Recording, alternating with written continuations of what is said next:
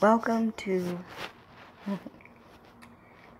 maybe the first episode of Bobby Hemmit Revisited, or what I learned from Bobby Hemmit. That's what we're going to call it. We are going to call it What I Learned from Bobby Hemmit. I will make this short. Number one, I live on a solitary path. I am living by myself without family support after college. It was like halas. Number two, that I am a spiritual person. I'm always seeking to learn spiritual things, not mundane, everyday bullshit out of books. I'm always thinking deeper than the average person. Number three, in the time that, because I have been by myself, I face myself. I can look at myself. I can think about myself. I can be alone without feeling lonely, because I asked the universe to free me from that. Number four, in the years that I have been out of the U.S., I have had a lot of time. In that time, I learned a lot from YouTube. Again, my path is a spiritual path. So I will tell you quickly, I learned from, the first person I learned from is Nityananda, an Indian Swami. I looked at every single video when he first came out, when he was young. And I believe we're both the same age. We're nearly the same age. Number two, I learned after him, before him, I found Abraham Hicks, or The Secret, or something like that, some positive thinking thing. Then later I found more about Abraham Hicks, and that's why I set my goals to go just explore the world, basically. Number three was Eckhart Tolle. I believe I learned about him through Oprah, I think. I think that's how I learned about him.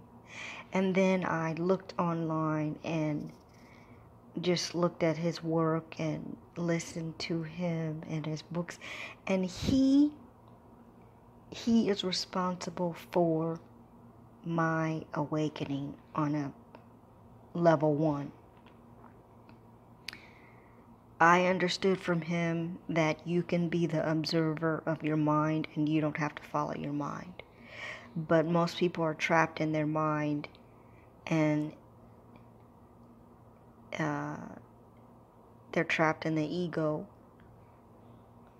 and they never look at themselves. They can never be objective about their feelings or themselves. They just follow whatever the ego says. So it only took an instant, in one instant after hearing what he said, instantly, it's like a switch. It is like I flipped a switch in my mind. When I understood what he said and it clicked, instantly I did a flip in my mind about myself and my thinking, and I was awake. in one instant. It doesn't take a ton of meditation. All you have to do is understand the psychology of the mind, and you have to be on that frequency, really, to understand, and then you're just going to change. Instantly, you're going to change. You will have a new thought that basically negates all the thoughts you've ever had before. So then you become an objective observer of yourself and your mind, and you don't let your mind jump around, or you know that your mind is jumping around, and if you want to be conscious, you stop it. And if you want to be conscious with others, you stop them. Because most people are talking and not thinking about anything they're saying. They're talking from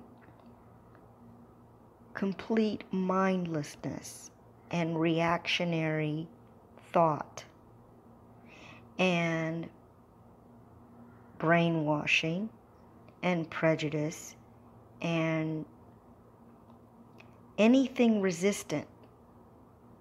That's the ego, that's the mind. It resists any truth, as a matter of fact. So anyway, in an instant, thanks to Eckhart Tolle, which I believe his bloodline is black. Same with Abraham Hicks. This is a black lady. Her origin, her DNA is black. Eckhart Tolle, his DNA is black. My senses tell me that. For sure, Abraham Hicks is black. There's no doubt about that. She's had a little plastic surgery, but if you back up to her earlier pictures of her youth and when she was young, this is a black lady. So anyway, moving on. Okay, we got to Eckhart Tolle, we got to Abraham Hicks. Saturated myself in Abraham Hicks. Understand the universe, okay? Understand this magnetism, and your emotions are the magnet of your soul. Now, but there was always something that was out of balance with all of these fucking people talking about love. They never addressed the injustice in the world. They always turn a blind eye. Like, what they say actually cannot apply to somebody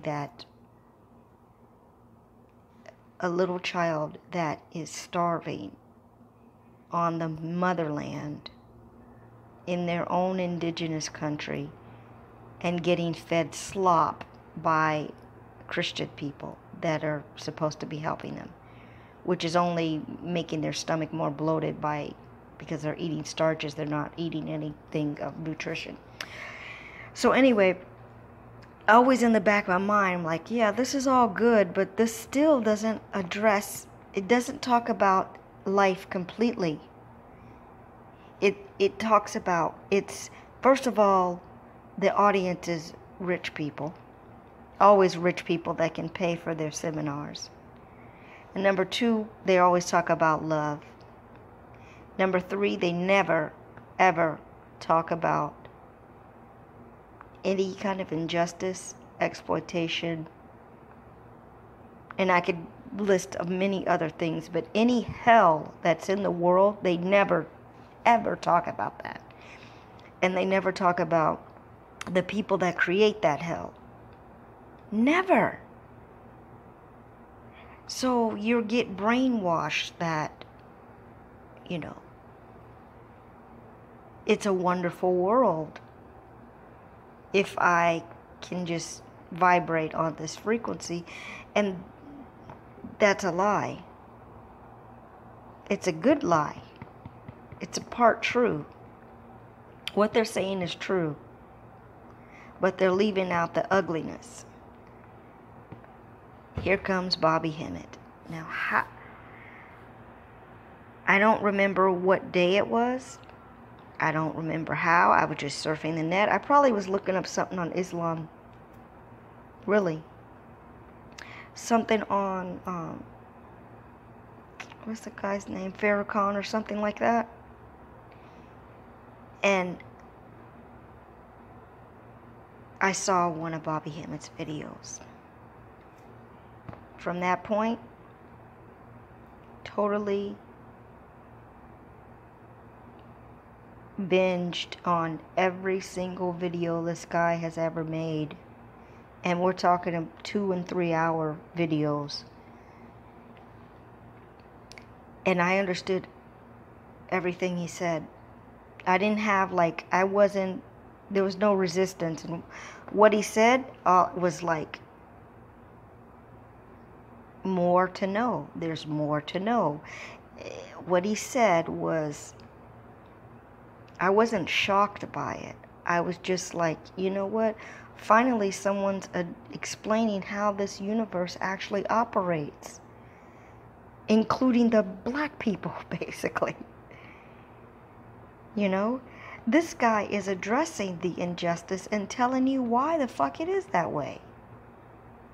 So, that is my introduction. That is my introduction to this attempt to make a podcast or something. Because what Bobby Hemmit says is the only thing that matters. And it's not about Bobby Hemmit, it's the knowledge, the truth. It's the only thing that matters in this world. Honest to goodness, what he says is the only thing that matters. He slices through every guru, every philosophy, every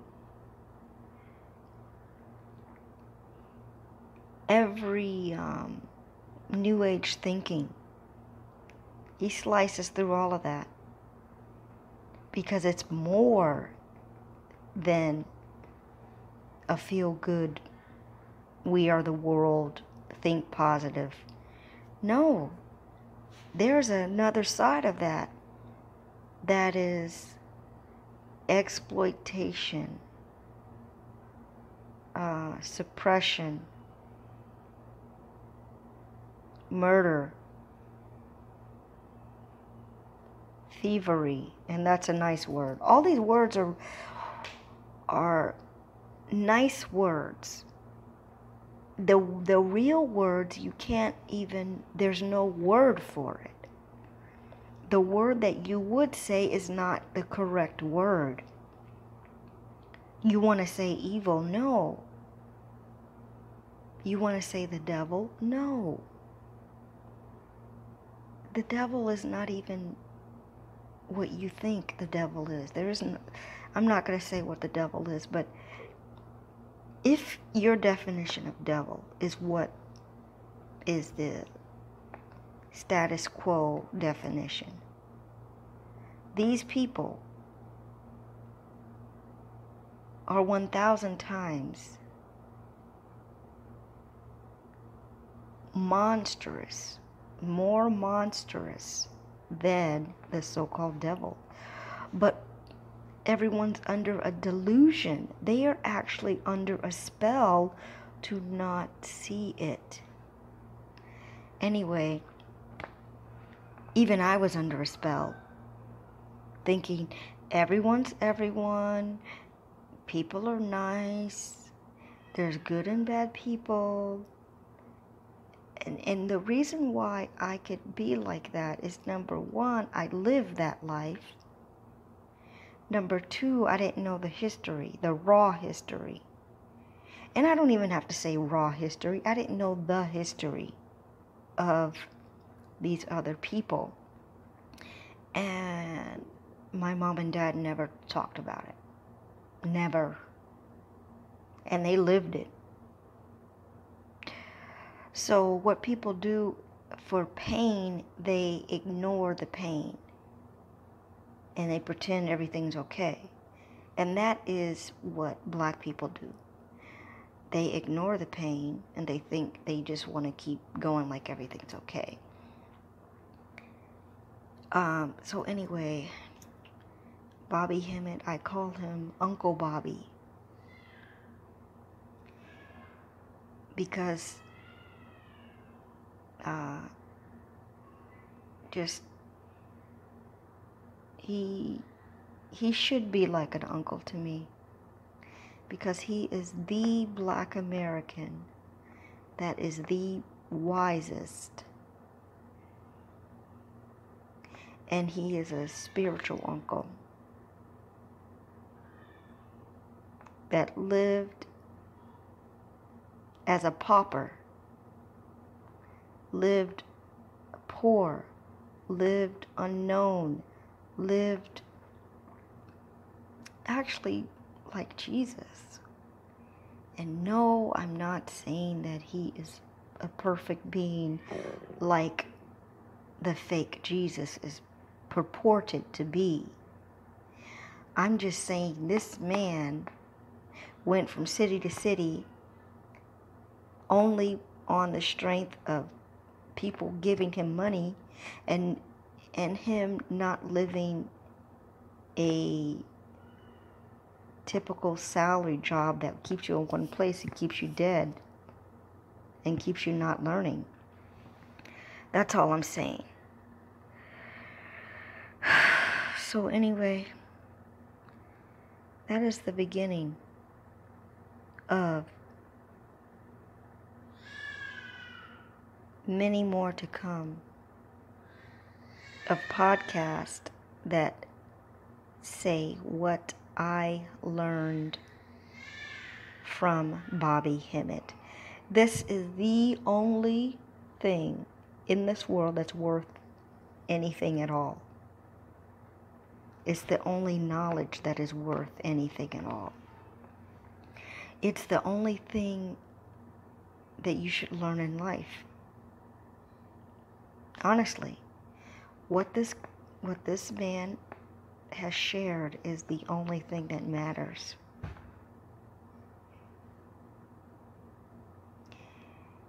And let's say you don't understand it.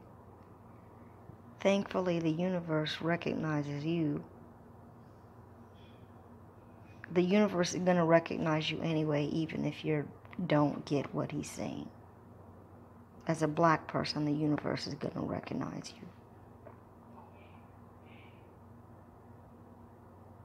It's not because you're enlightened. It's because your essence is from the universe, so it has to recognize you.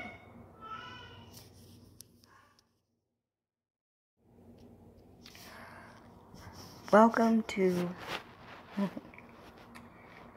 maybe the first episode of Bobby Hemmit Revisited.